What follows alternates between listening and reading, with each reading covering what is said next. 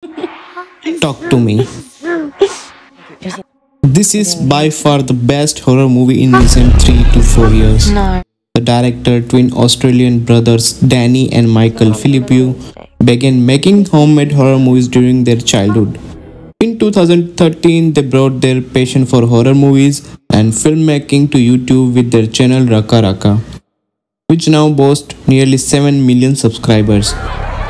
So the movie starts with some videos going viral around the city of someone getting possessed by spirits. Cannot go for more than 90 seconds. Am I clear? What happens after 90 seconds? When a group of teenagers discovers how to conjure spirits by using an embalmed hand. So one might think, why did they even try if something is scary? But the actual problem is with the teenage. It's the curiosity to know and to play with such things, and I'm very sure every other person must have felt something in their life.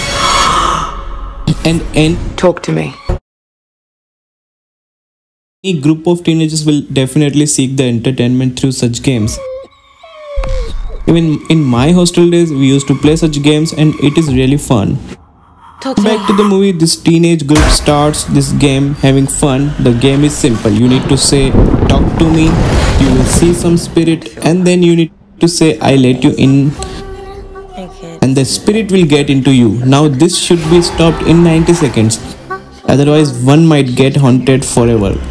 But this gets intense when one of them tries more than 90 seconds. What if we open the door, but...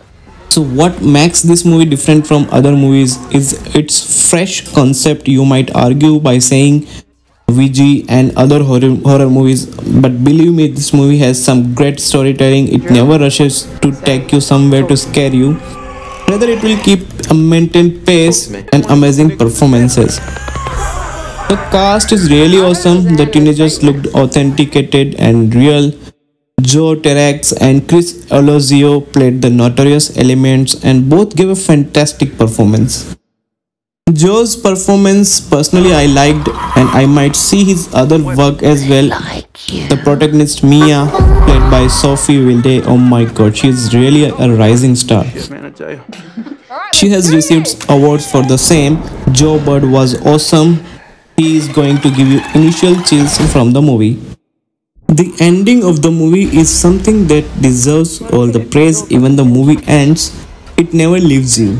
It makes you want more. Well, the directors are YouTubers and they have delivered this amazing craft.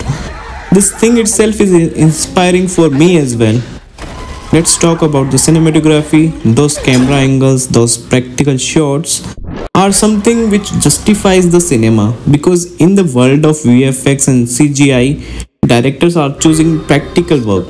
Every scene is made using pure makeups and no CGI work at all. Now, true horror fans will definitely like this movie. This weekend is gonna be a little scary, so one should go and have fun with your group, because this is something you will talk afterwards also. So give a like to this video, subscribe to this channel. I'll see you in the next video, and I'm thinking I'll make a video on the prequel of the movie because it is already announced. So thank you. Bye.